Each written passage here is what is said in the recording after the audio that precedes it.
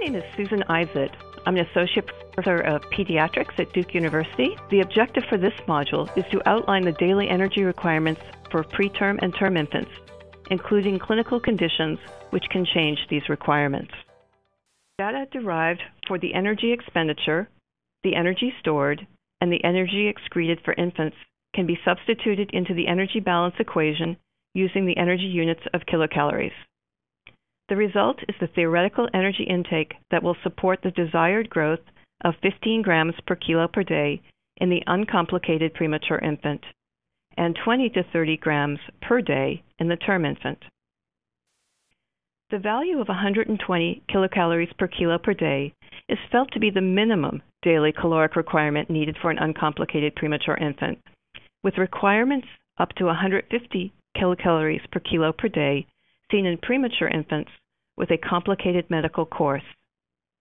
In both cases, these energy requirements are higher than the daily recommended intake of approximately 100 kilocalories per kilo per day seen in term infants that was initially suggested by Waterlow in 1989. It should be noted that present suggested caloric intakes for term infants range from 90 kilocalories per kilo per day to 110 kcals per kilo per day. There are many adaptations required from fetal to extrauterine life that can lead to increased energy expenditure. This table provides some of the changes that occur in major organ groups at the time of birth. Please pause the video and read the table carefully.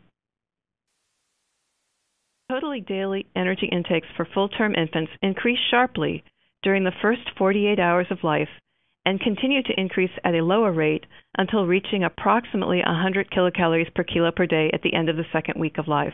Unlike term infants, premature infants have limited body stores, so providing more caloric support is necessary to achieve growth.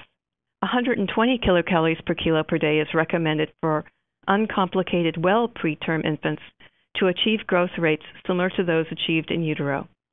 In complicated premature infants, medical conditions may contribute to increased energy needs because several medical conditions can tip the delicate balance of the energy equation by increasing either energy expenditure or energy loss.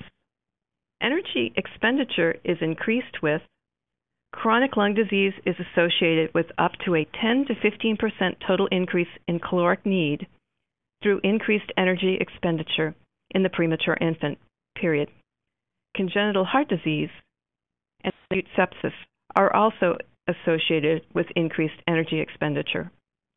Surprisingly, caffeine use has also been associated with an increase in energy expenditure up to 21 kilocalories per kilo per day. Energy loss may be increased in the premature infant as well. Energy loss may be seen with short gut syndrome, as well as any event leading to malabsorption. In summary, the thoughtful consideration of each of the variables in the energy equation can lead to optimal energy delivery to support energy accretion and neonatal growth. The topic of energy requirements in the preterm and term infant continues to have significant gaps of knowledge and suggests an area for further research. This concludes the third module as well as the presentation on energy requirements. Thank you for your attention.